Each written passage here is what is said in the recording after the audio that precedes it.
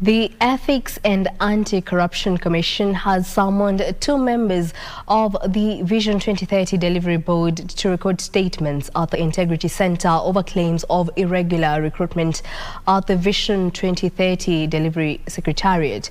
EACC Chief Executive Officer has directed Vision 2030 Delivery Board Chairperson Jane Karuku and Rita Kakashi to appear before the Anti-Corruption Commission on Tuesday, November 1st and Wednesday, November 2nd, this year respectively, to record their statements over the matter.